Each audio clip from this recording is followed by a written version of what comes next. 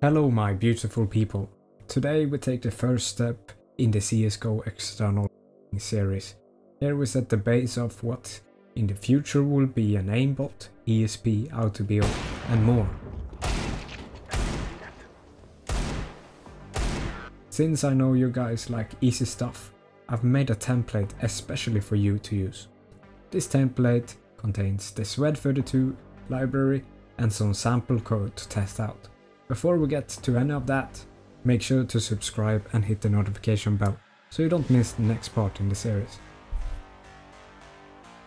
Alright, so let's get this template. Now, the link for it will be in the description, so just click on that and it will take you to this GitHub page. Now, at this GitHub page, click on the green code button and then download the zip.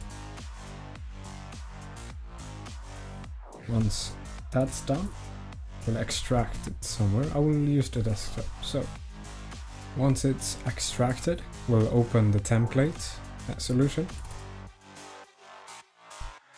And here I will have written code for you to use. So we have a simple application here. We use the SWED library, which is in this class. So we have all of the needed stuff for reading and writing memory. We have read pointer, we have read bytes, we have write bytes as well. So if you want to learn how to make your own, you can just analyze this or watch my other video on that. But enough of that, minimize that. We use the SWED class, we get process Csgo. Here is how you get the base address for the client and the engine. If we wanted to get our player self, the local player self, we would get or use the local player address and add the health offset to that. So these addresses and offsets will, or the address will probably be outdated by the time you watch this video, since CSGO has updates. But to avoid that, we will use haste dumper for this one, or for this time. In later tutorials we will find the addresses and so on ourselves, so it's only this one. But search for the variable db local player, copy, paste, and for the same with underscore I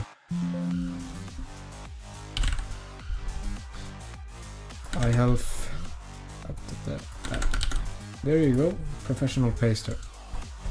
So we have the local player zone, we read the pointer of the client and the local player. After that we just read the health offset in a loop here, so we print out the player health. With this you can just write whatever other stuff you want, bhop, aimbot, wallhack, everything you can just write on top of this. So that's why we will use this template. Now when we go into Steam, right click on Counter-Strike Global Offensive, add -insecure to disable VAC. I've mentioned this too many times, but you won't get banned if you're using -insecure in CSGO. Once the game starts, we will get a message which says that we're in insecure mode. There you go, Valve anti-cheat. This means we're safe to use third-party programs. Go into a practice match with bots. Let's just pick a random map.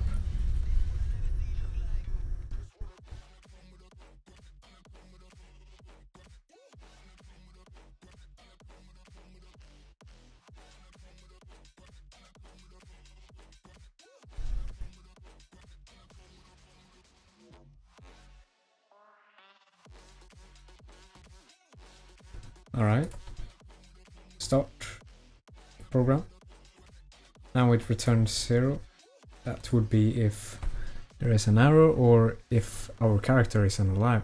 Probably our character, but if it wouldn't be, it might be that we're not running 32-bit. So on the build, use 86 since it's 32-bit. Now let's start it again. 100. There you go. So check it. check in. Insertion point. 100 health. Clear. Do you take damage on this? Yeah, you do. 99. Yes. 98. 97. Roger that. Could use So some help. we're reading our player's health.